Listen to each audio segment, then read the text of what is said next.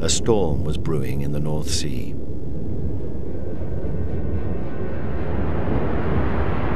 The Draupner oil rig was 100 miles out in the harshest of weather. The sensors were regularly reading waves of 12 meters.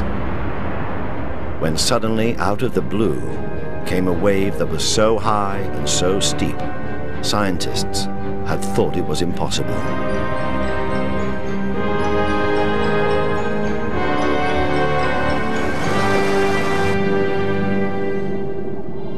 For me, it changed everything.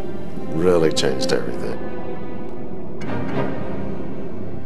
This wave is at 26 meters. It's so much bigger than the background sea state. When the New Year's Day wave came along, which fits this picture, a 30-metre crest to trough height in a 12-metre sea state, alarm bells started going off because of the very low probability of this wave, yet we saw it.